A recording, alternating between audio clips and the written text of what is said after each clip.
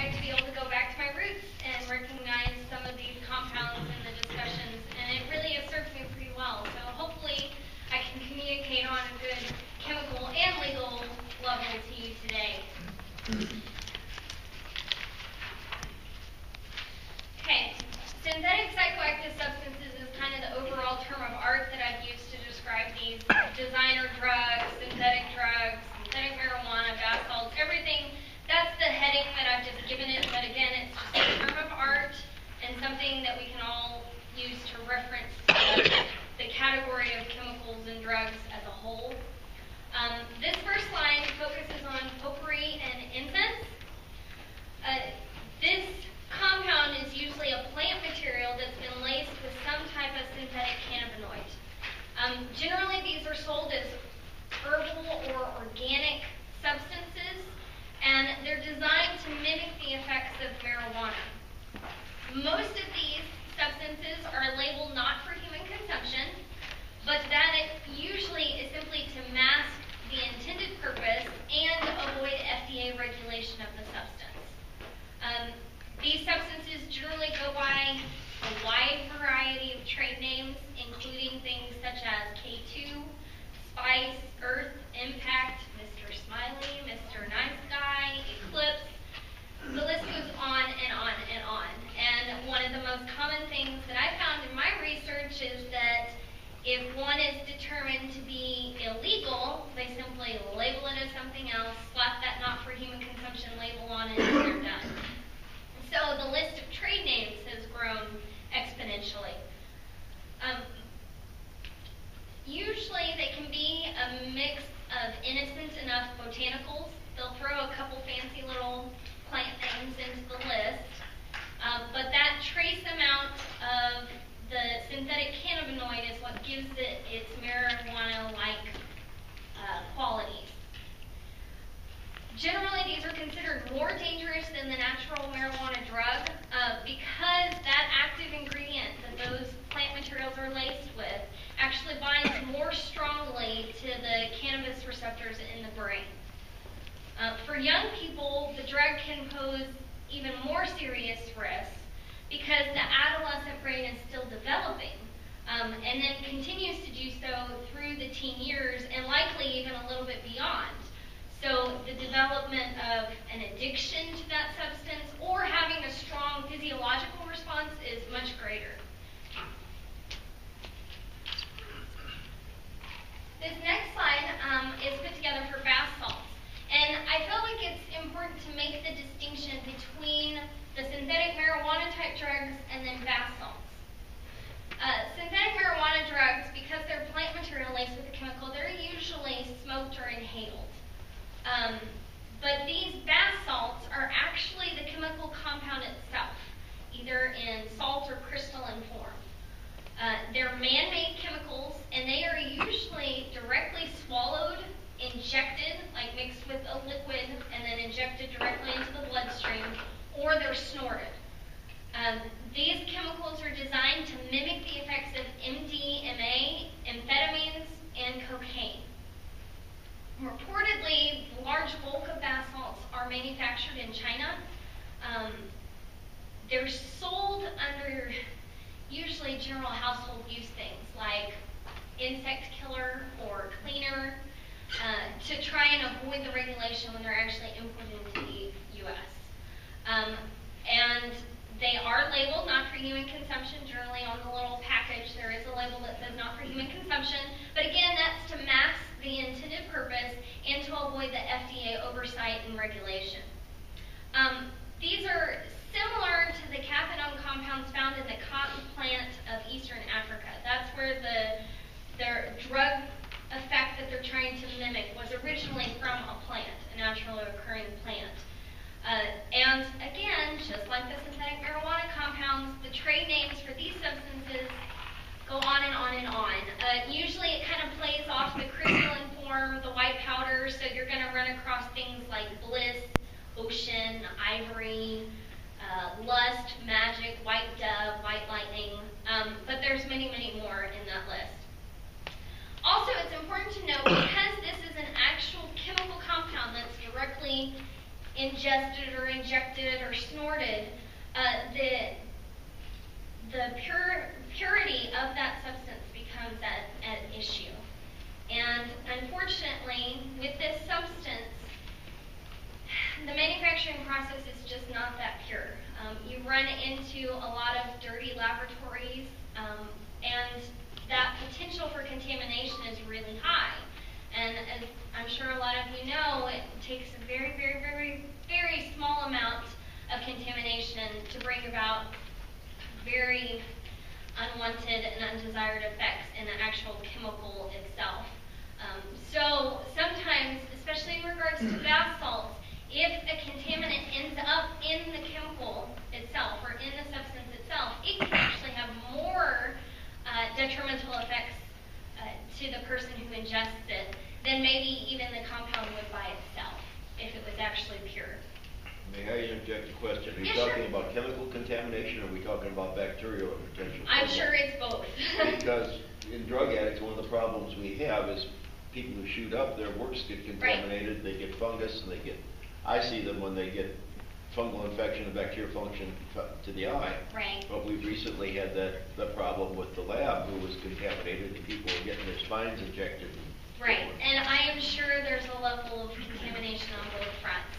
And that's one of the reasons that when people ask me, I think the bath salts is even more of a risk, because they're not manufacturing it in a lab with gloves and goggles and full-on safety gear. The work surface is not clean, and all of those things can add up to have a really awful effect when you get the actual product. What are the actual chemicals in the bath salts?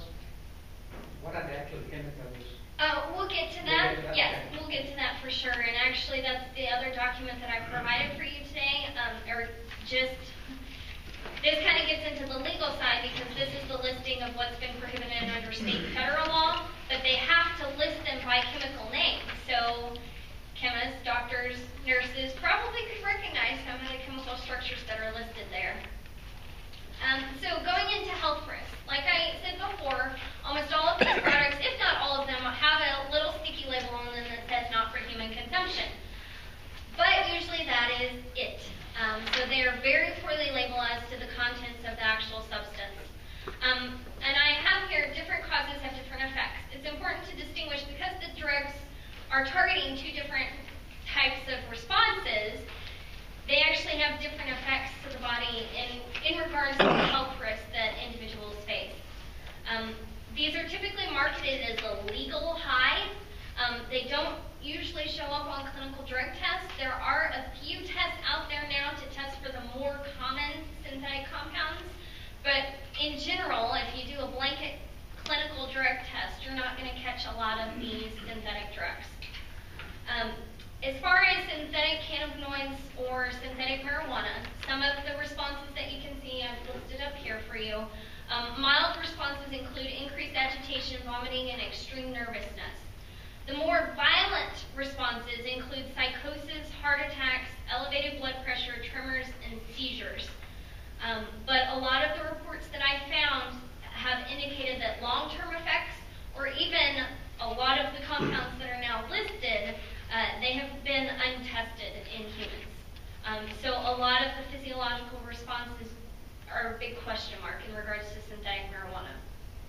As far as bath salts go, again, it's probably going to depend on what chemical you actually ingest, but some of the mild health risks include headache, heart palpitations, and nausea.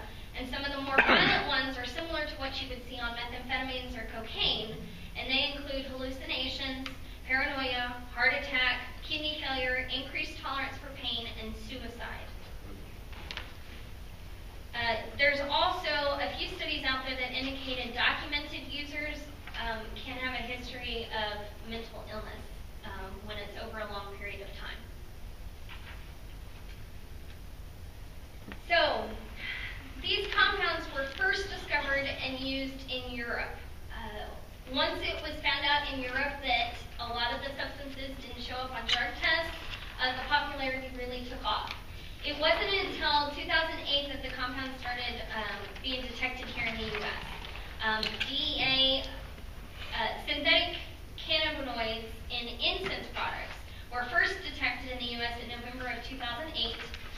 by the DEA's forensic lab, and that was because it was reportedly being encountered by U.S. Customs and Border Protection. So a lot of substance was coming in.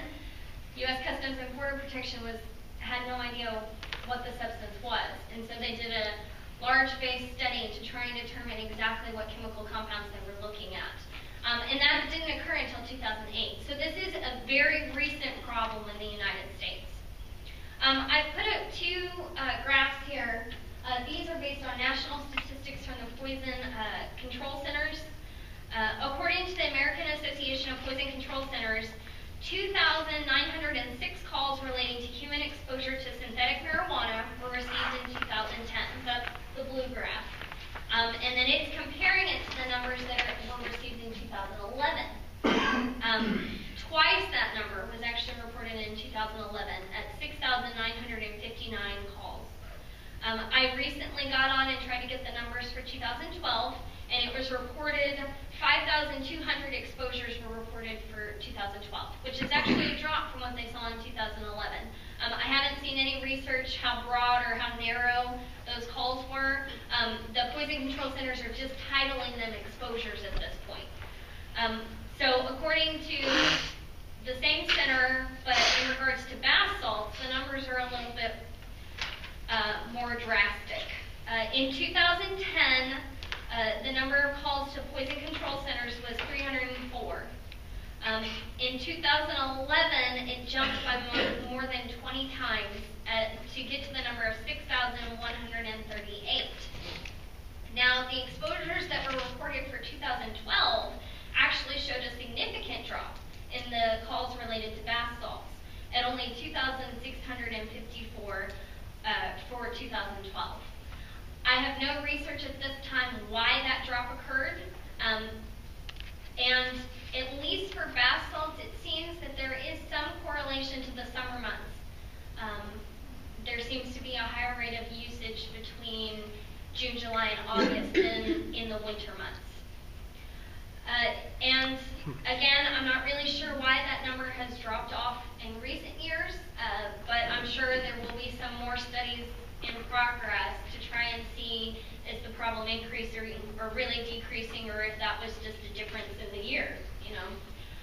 And I want to stress that these are national numbers. These are not for our local area. These are not even for Texas. This is the national system of the number of calls that were reported. Well, just a quick question. Was there an age distribution or a more common? They found, and I don't have that document with me. If you want, I can provide it to you, Dr. Carr, and you can disseminate it across your board.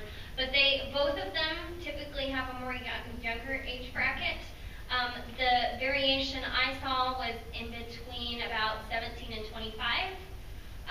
But again, that's kind of just what they've pegged as most of the calls with this age bracket. So, and they are slightly different for bath salts versus synthetic marijuana. It's kind of the interesting thing about having two separate compounds is there usually is a little bit of overlap there right in the middle, but one tends to be a younger drug and one tends to be an older drug. And I think, if I'm remembering correctly, the synthetic marijuana is the one that tends to be a little bit younger. But I'll provide you with that information for sure. Okay, so moving on to some of the current laws that are on the books right now. And I have to stress that I've put these in order of federal, state, and local. So pay attention to the dates that these were passed. Notoriously, federal government is a little bit slower to respond to issues than some of the states may be. And usually federal legislation is enacted to kind of take a more holistic approach to what the states have been doing already. So as you can see from this slide, as far as federal regulation in this area goes, we're looking at very recent legislation. July 9, 2012 is when President Obama finally signed over the law, Synthetic Drug Abuse Prevention Act of 2012. This added some synthetic cannabinoids to the Schedule I list of the Controlled Substances Act. That handout that I provided to you, I put the state ones first because the state list is more expansive for Texas. But the federal compounds are actually listed towards the back of the list I provided to you. So you can actually see exactly what, these are the compounds that the federal government has listed as illegal.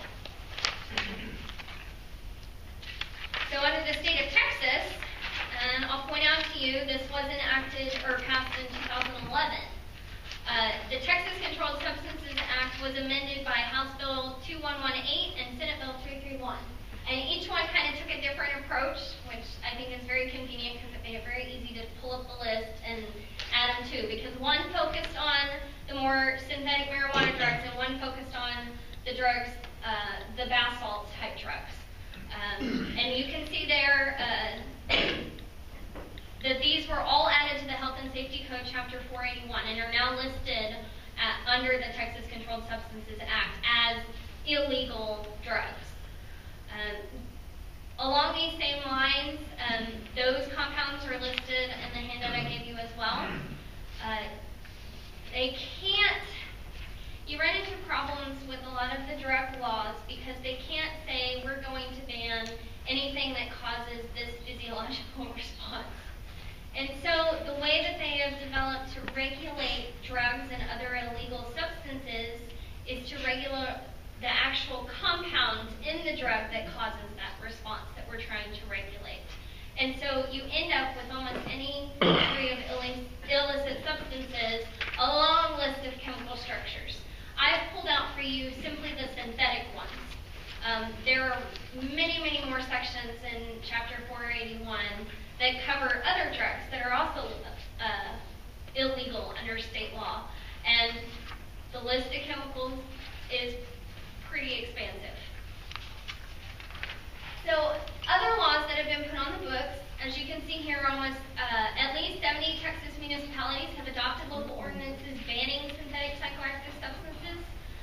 None of these ordinances include every synthetic compound that is prohibited under federal or state law. And that is mostly in response to the fact that these local ordinances were enacted before federal or state law was enacted. So you see a lot of them coming into existence in 2010, 2011 in an attempt to try and curb some of, I'm guessing, what were occurring within those local communities. So they were seeing a higher rate of this drug, we're going to regulate it, and then the state and federal government stepped in and also regulated it. So you just don't run across many municipalities that have a complete list. And I think, again, that's because they were enacted before the complete list was even put into state law. And just, to throw it out there, the city of Lubbock is currently considering this type of option, looking at banning a list of substances within, but that's in the works, and that's going to be a policy decision made by city council. So lastly, I really wanted to cover this section with you. The city council, the city of Lubbock, has charged the Board of Health to explore and recommend ways of educating the public on these synthetic psychoactive drugs. There is a huge public misconception regarding these substances. And this is kind of just my brief list on, obviously it's a lot more in depth than that the public needs to know that these substances are not safe, they're not all the same, they're not organic, and they're not herbal, and they're not legal. I mean, if you go through that entire list, I am sure the manufacturers can stay ahead of the curve somewhat, but anybody that's out in the stream of commerce knows that it takes a while for all of the previous compounds to be used up and the new ones to get put in place. The City of Lubbock Legal Department is currently exploring other regulatory options. Your efforts to explore the educational components of this issue can really help us in our efforts as well. Information gathering is extremely important to uncover the myths, expose the reality of the problem, and determine the lasting effects that these substances do or can have in the city of Lubbock. We've been fortunate, as of right now, to have had several meetings with the Board of Health Subcommittee set up to discuss this topic.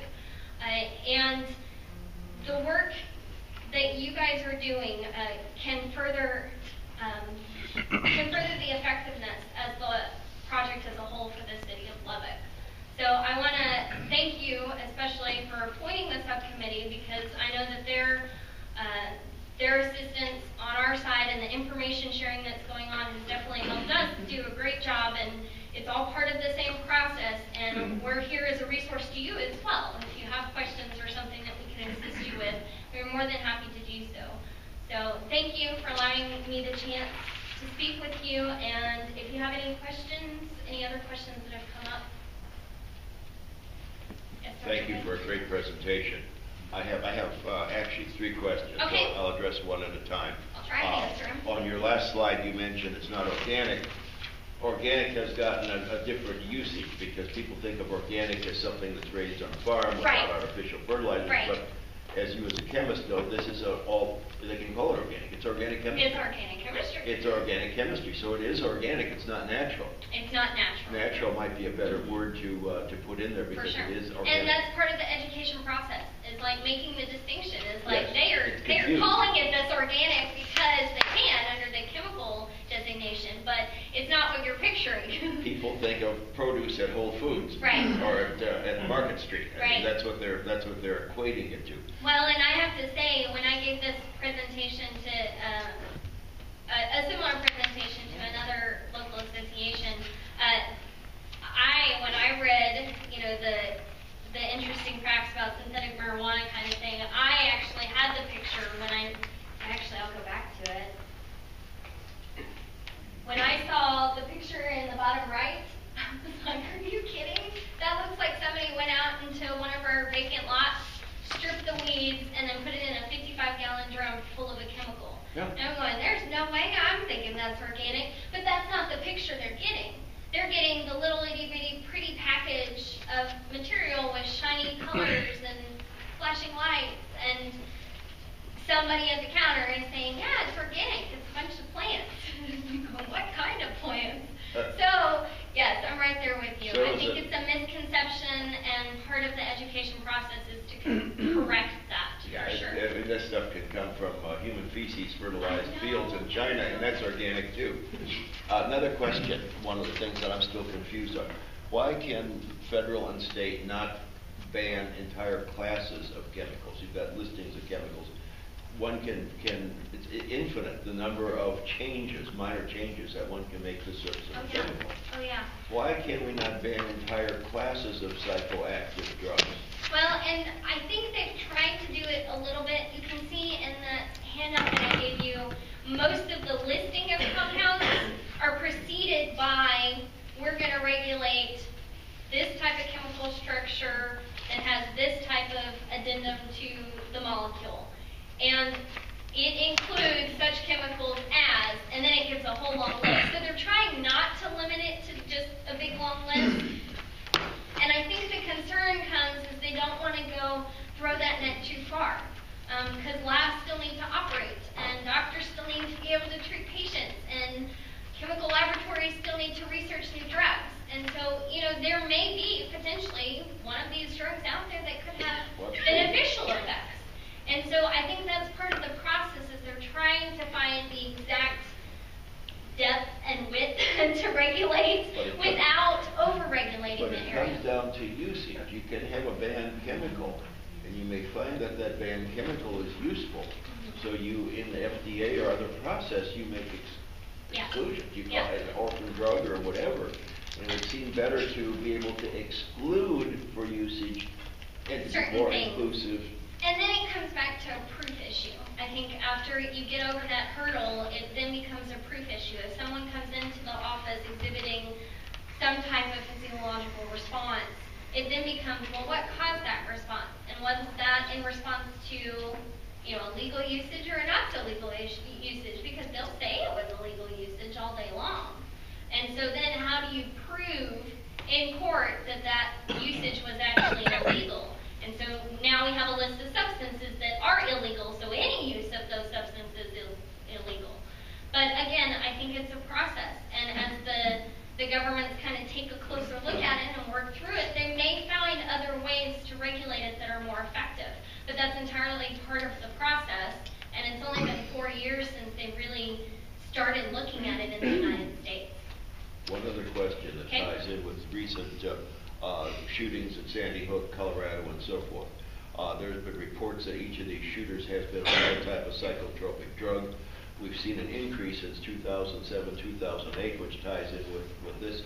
Is there any indication that any of these designer drugs were used, particularly in this last Sandy Hook? Because there were some news reports, I think MSNBC had just a very brief thing on where they mentioned this type of drug. I haven't read any reports on it, and we may never know. I do know that there has been an increase in like DWIs, where it's been traced back to like a legal marijuana or something. Yes, illegal. Alcohol consumption in addition to this? No. Like it's they're exhibiting a physiological response that is similar to what alcohol would produce, but it turns out it's not alcohol. It's something else, and the response that the individual is giving, well, all I did was smoke legal weed.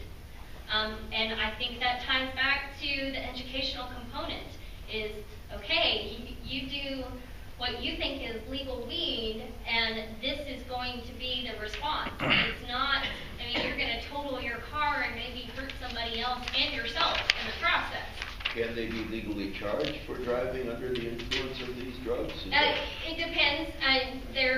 There'll be a whole, I'm sure, it just depends on how the case is brought in court, because usually there's a driving under the influence. We don't know what that influence was, but there is some kind of chemical influence that caused you to operate your vehicle in an unsafe or reckless manner. But again, it's going to come down to what are they able to prove under the statute, and then what actually happened, which is a very fact-specific discussion, and I'm just not aware of that. Are people being checked, such as this driver who was driving 90 miles an hour down Glen Goodacre and killed a young college student? Are those people, are their bloods checked for these type of drugs in addition to alcohol and other? They're not. No. Not at this time, not that I'm aware of. It's very difficult. It's very It's expensive done down in panel. Houston, and it's a mess. Yeah, it's a very expensive process. It's a wide panel base, and you have to have the standards available. Because that could be supplementary in many of the problems. Drug And that addicts. may be coming if they continue to see an issue. That may be coming. I don't know. I can't speak to how the legislature is going to look at that, but all of those are kind of issues that are taking place. And thank you for a very fine presentation. You mentioned, I recognize that your department is working with the city in an attempt to look at potentially drafting ordinances regarding banning some of these substances. And yet we have extensive state and federal laws which already ban substances.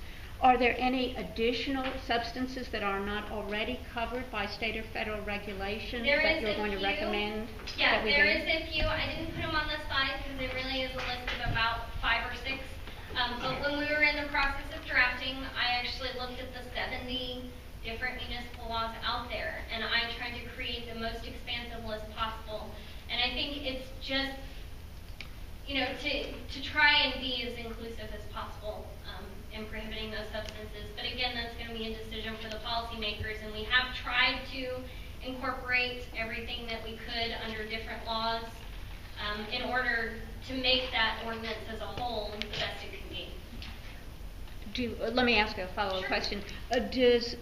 Will the state list of banned substances continue to be updated as state regulators look at this? I would assume yes, because they are constantly in the process of updating that list. And it becomes how fast can they stay ahead of the manufacturer. And we all know that the legislative process is not one that happens overnight. And so as soon as a bill is filed, I'm sure somebody is out there trying to create a new substance that's not going to be on the list. Okay. Or just label it as something else and not worry about it. Because that, I'm sure, happens as well. Dr. Preston? Kind of along those lines that Ann, apparently, or it appears to me, the committee may have or subcommittee have a better report, or a better idea, but banning individual substances or chemicals, novel classes, even, if everything that could be thought of was banned, I'm not sure it would be enforceable still, because they're going to change it so quickly. But has anybody looked at putting almost like denaturing ethanol, where you put a very rapid acting purgative or laxative in those compounds not for human consumption? It's just like alcohol, that's how they control ethanol consumption. I haven't heard of anything that, and I think really in regards to kind of the first part of your question, that's why this process is so important, that legal department, along with city council, along with Board of Health, and that there is a component of information gathering that is very, very crucial. Because we want to do the best job we can, and as part of that, we've got to have the information. You know, who is doing this? Do we have a problem in our local community? What do the numbers look like in our local community? What are the ways that we can effectively regulate it in the community to see a decrease in those numbers? And I think options like that, I mean, and I'm sure there's countless others, but that's the only way that we can actually discover those, is through this type of discussion and this type of information sharing between the Board of Health, the legal department, the city council, so that we adopt a more holistic approach to solving the problem. Steve, I like your idea. We need to take this to higher level. Go present to the state legislature. I think, you know, and along those lines, does anybody buy this stuff or anything else? I don't know. It's a good Does question. anybody really burn it for incense or bathe in it? It's a good question, and that's what we're hoping to find out. Could I just interject here? We're investigating all this with the legal department. They've asked us to hold back on publicizing all this until something is formulated. Oh, okay. But if you have ideas, we're always interested in hearing your ideas, but rather not do that in a public forum at this time, if that's all right. Any other questions for? I just wanted to add something to Laura, what Laura said. I appreciate you agreeing to come and talk to us today. Along with Don's next to last question, where he was discussing covering the broad spectrum of sort of a class of drugs. Just to add to your answer, which is a very good answer, but as a scientist, I can tell you that I would shudder if they had laws banning broad classes, because then companies like that I get my chemicals from would not be allowed to sell those. And so from a scientific standpoint, you couldn't do any research on these things to see what the heck they do. And this is a problem we run into all the time, where Sigma Chemical, for instance, is a main supplier of biological chemicals for research. And they just have to stop selling them. And then you have a severe problem in getting, you either have to synthesize them yourself, which is time consuming and difficult, or you just have to say, I'm not going to do that kind of research. And so people don't look at it. So it's a real, from a scientific standpoint, it's certainly difficult. But as a researcher, Ted, can't you get around that by, you have simple research exclusion? You get Sure, but they don't want to deal with that. They because don't. all the paperwork and all the problems involved, the suppliers just got it wrong. But if Sigma's making huge amounts of cannabinoids, it's just a matter of... They moved, well, at one time Sigma was making LSD, but they don't do any of that stuff. Hard to get it now. Right. They just don't want to get near it. Because then they can say someone could take this and get in the hands of someone else. And it's sort of a logistic nightmare. So. Okay. Thank you very much, Laura. Thank you. Appreciate it. Dr. Reed, anything else on the subcommittee report? Yes. Well, as I said just a minute ago, we've met 2 times now with the legal department. They've been very helpful, and we're working on different kinds of strategies. But if individuals here have ideas, we're always welcome to hear those ideas. But at the moment, that's all sort of, we don't want to make that public. We also got to meet with city council members, and Todd was one of the city council members that met with us. And they're very, of course, very attuned to this and very trying to keep abreast of what's happening. And one of the things that, for instance, Brian brought up at one of our meetings was, of course, the need for potentially an educator from the health department. And so we're actively pursuing that aspect. We have, of course, education is the main thing that we will attempt to push. And we want to meet with LISD. As I said, the need for the educator from the health department. Also, we're planning different things, strategies such as Karen McKay wants to have us on television on the 30th to discuss this problem. Also, we've met with people from SPARC, which is the South Plains Alcohol and Addiction Research Center, and they're very interested in helping us formulate ways to look at this problem. So, in a way, this is an ongoing discussion, and we're actively trying to push this forward. So the committee is still working on. Yeah, the only thing I'd add to that is that at our last meeting on Wednesday, I'm currently working to collect local data with Dovetree and MHMR and some other centers where, because legal has told us that what they need is they need to have a empirical basis that you can start an argument from of, is this a problem in the community? And I know in my own caseload, I've got probably half a dozen clients who have experimented with both of these drugs. And I've been in conversation with some people at Dovetree who are also talking about what they're seeing. So I think we're hopefully, I think we'd said the 31st or something. It's like the day before the city council's next meeting, we're going to meet and have some data that will not necessarily be, hard numbers, but at least give us anecdotal kind of information about what we're seeing. So that's kind of the next step, I think, on that, even as we're still doing others. Yes, Doc? Brian, question. The anecdotal things that you're seeing and other people are seeing, are these synthetic drugs more devastating to people than, say, just smoking marijuana or hashish or something that's natural? Yeah, the way I describe it is that, in fact, at the meeting on Wednesday, I found dozens and dozens of Facebook pages. And what I thought was interesting was the common story is somebody who would write, I'm kind of a party animal and I like smoking weed and I like drinking, but when I did this drug, don't do this drug. And so these are people who were seasoned in one sense with recreational drug use, and these are drugs which they're saying, I don't like that. One of my clients that smoked spice, it turned him inside out for about 3 days. Nausea, vomiting, dehydration.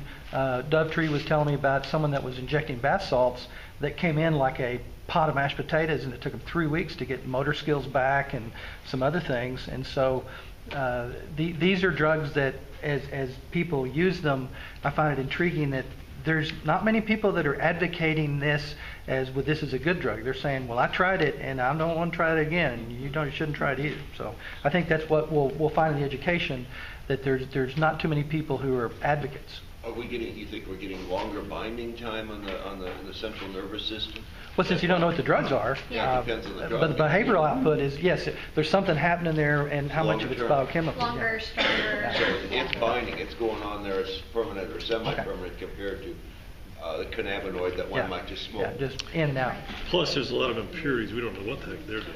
Okay, for the sake of time, anything else that we have from subcommittee? No? Okay. Can I Sure. ask one question? So, and this is just out of curiosity. Salvia divinorum used to be the synthetic marijuana. Does this current stuff involve the salvia? I haven't run into it, but I know that's one of the ones that's been listed on other municipal regulations that is consideration for also being regulated along with these types of synthetics. But again, that's a more naturally occurring substance. Yeah, So even it would probably end up being, I don't know. I mean, it falls right alongside the same discussion.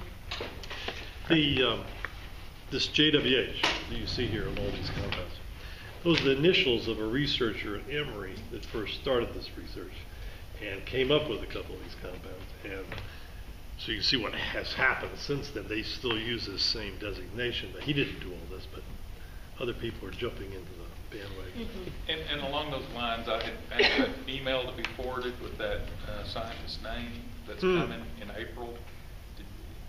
And some of his, he is the leading authority on these chemicals. And I don't know if y'all saw it. Maybe we need to I must have resend missed it. it. I must have missed it. Sorry. Anyway, he's coming in April to speak at the Institute, and In April. Oh, good. but I communicated with him. He would be willing to come earlier to meet if anybody's interested in me pursuing that. I could do that. Right, please, Good, please, I think it'd be good. Dr. May? Yeah, Brian, one other additional thought. One of the Kennedy sons, I believe it's Bob Kennedy's son, has come out very strongly against marijuana. And I'm thinking this might be a good thing to use nationally for education, because the Kennedy name still has resonance even with younger people.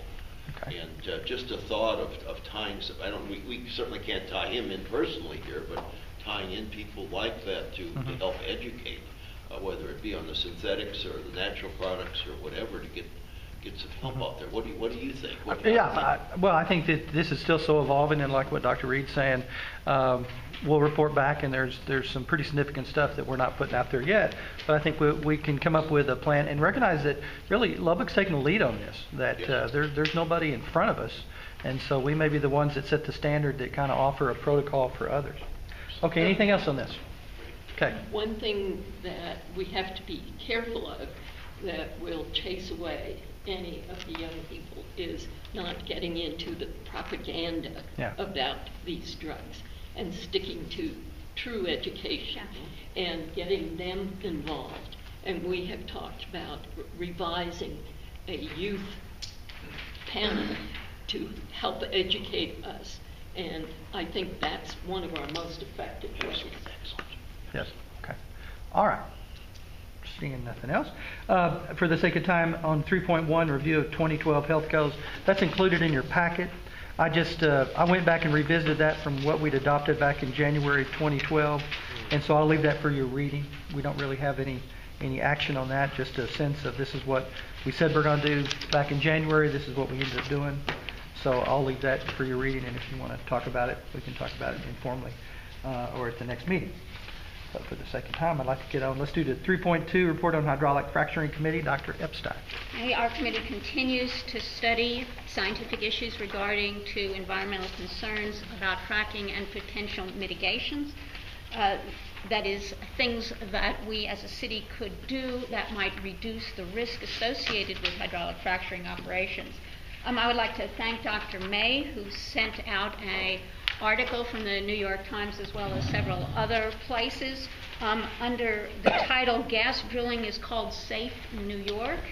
I would like to make a few comments about this.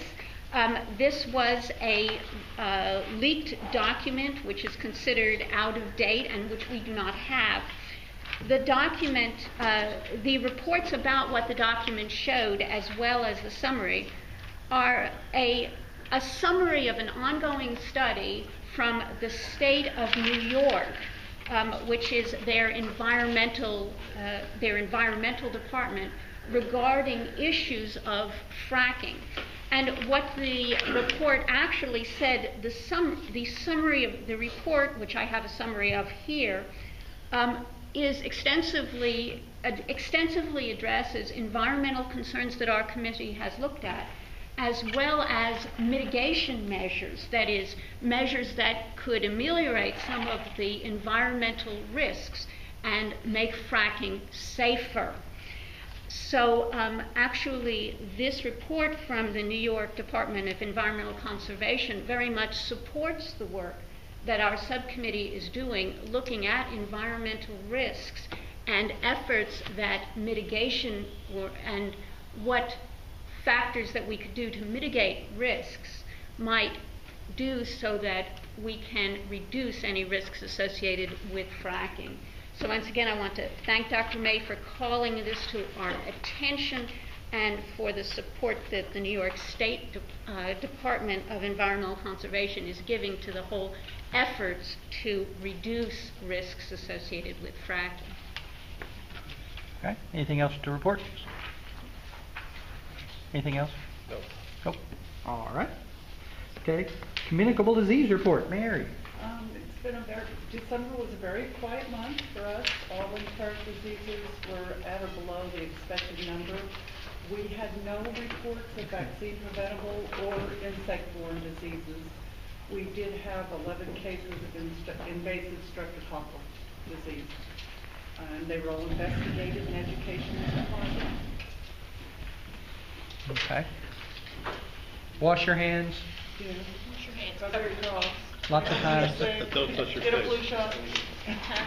Cough into your sleeve, right? Okay. Councilwoman Joy is here today for her personal testimony of she lives and prospers, but was a little bit thin for a while. We certainly appreciate council coming and attending our meetings. Okay, we need to approve the December 21st, 2012 meeting. Oh, yes. I have a question. May on the influenza surveillance report. Yes. Now, on the influenza-like illnesses, normally we don't report unless the flu screen is positive. How do you get these cases reported to the health department? A lot of those come from school nurses. From? With school nurses. Oh, I see. With absenteeism for influenza-like illness. So clinically influenza-like, but the screen was negative. Or not tested. I see. Okay. Not tested. Just thank you. Okay. Any other questions? No? All right, I ask for approval if you've had a chance to look at our December minutes. Do I have a motion? Approved. Second? Dr. Reed? Okay. So those, all in favor? Aye. Aye. Okay. Those motions are approved. Any other matters before the board? We have a very active, a lot of things going on. I appreciate Dr. Reed and Dr. Epstein for doing it. We're meeting regularly with legal, and I think we're going to come up with some good plans. Any other discussion, announcements, matter of business to appear before the board? Seeing none, then I will adjourn the meeting. See you in February. Man. Thank you very much. Right, that was Look an at the efficiency on this. excellent meeting. I got places to be. Hey, how are you? This is good. Nice to meet you, Doctor. I'm John Grace. I'm Nice to meet you. also working with Joel on Okay. Very good. Okay. Wonderful. Nice to meet you. Good to see you. Good to see you.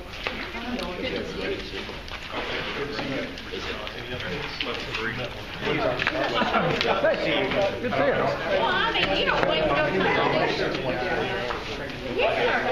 Thank you, ma'am.